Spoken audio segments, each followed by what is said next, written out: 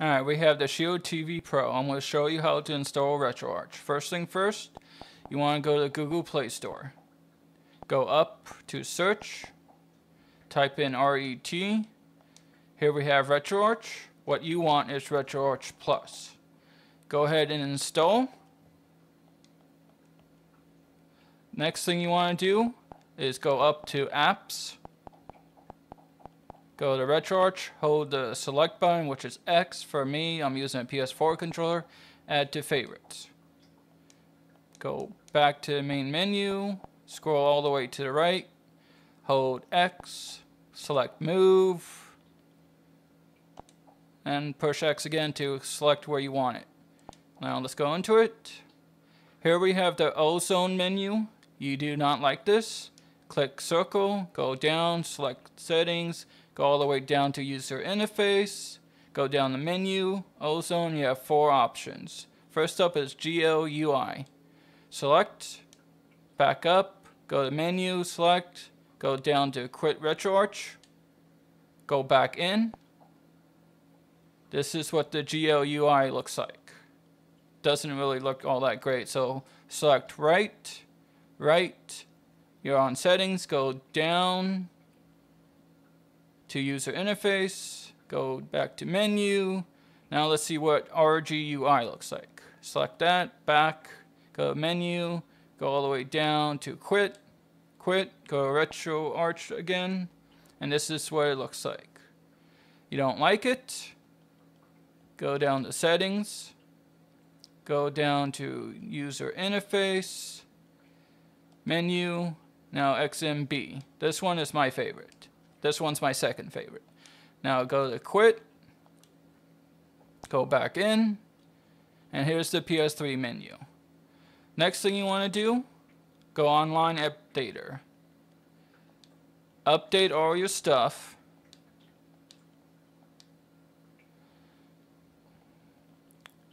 And go back. Next thing you want to do is go to settings. Go to input. Scroll all the way down to hotkeys. Go to menu toggle. Here's where you have to select to be able to go back to the menu while you're playing your game. What I like to do is start and select. But since I have a PS4 controller, I just have to pick the big middle button, so I'm just going to go with none.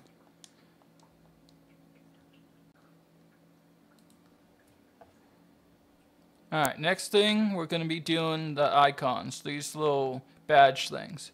Go to settings, go all the way down to user interface, go to appearance, scroll all the way down to the menu icon. One I like is retro system, but let's see what the other ones have. One's monochrome inverted, one's automatic, one's inverted, monochrome, flat UI, retroactive, pixel, neoactive, systematic, dot art, custom, and back to retro system. So his retro system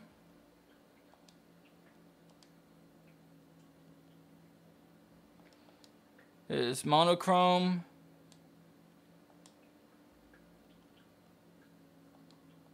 his automatic,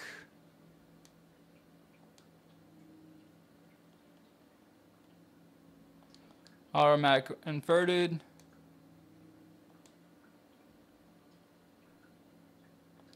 his monochrome,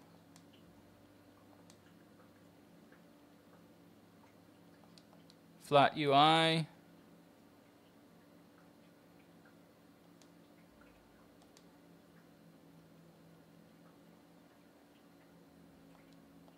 retroactive,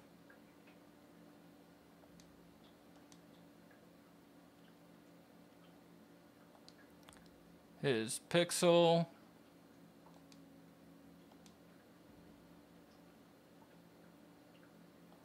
neoactive,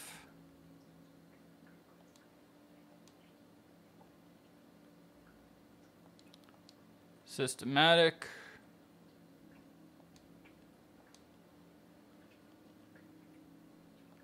His dot art.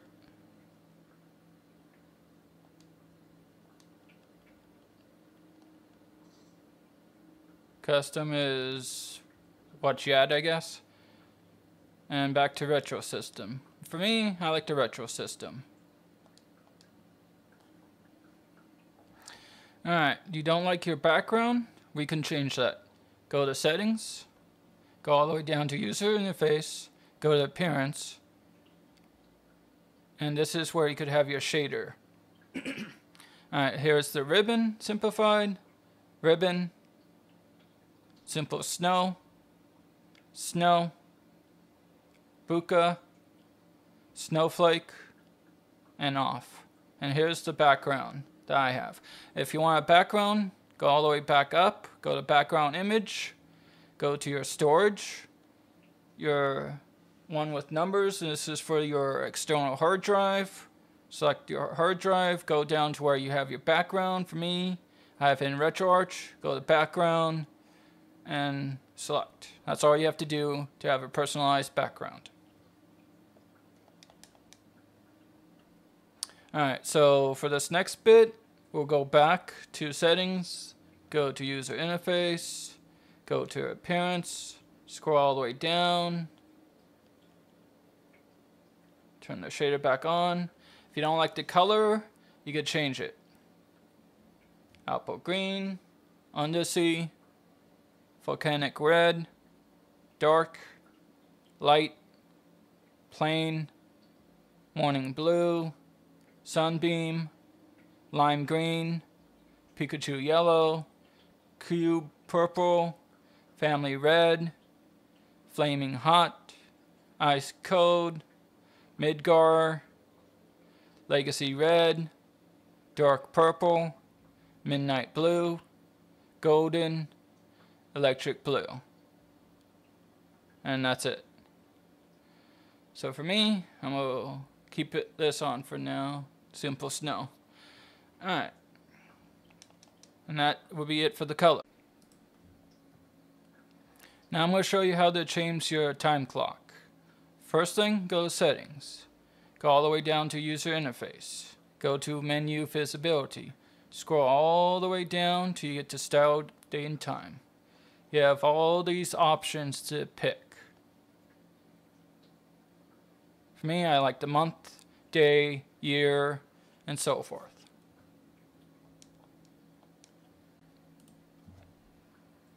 Next up is achievements. And yes, you heard me correctly. You could get retro achievements. First thing up, go to settings, go to achievements. Select on, and you would want to go to retroachievements.org to make your account. Put your username here, put your password here. Now, hardcore mode is where you play the game legitimately like you would back when it first came out. Leaderboards, if you want to compete. Challenge indicators, it will show you a challenge that you are able to get, but it will show on the screen, and you don't want that. Rich presents, send detailed play status to your Retro Achievements website, you want that on. Achievement badges, it will pop up telling you got an achievement.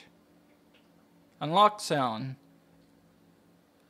I just don't have it. When I tried it, it was really bad. Furbrose mode, it will tell you about your achievement, that the game can have achievements, so have that on. Automatic screenshot, it will just get the achievement once you get it. It won't give you the detail of said achievement. It will just show you that you got the achievement. Encore mode, if you got an achievement before and you're recording a video to show how to get the achievement, you want that on.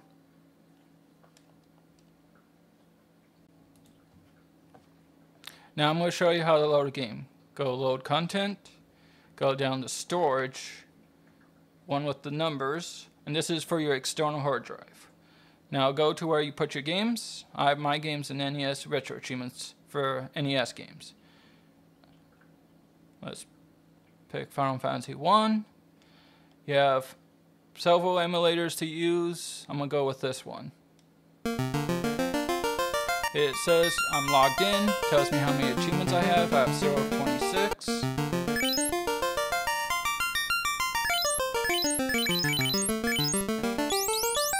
It's going to achievement really fast.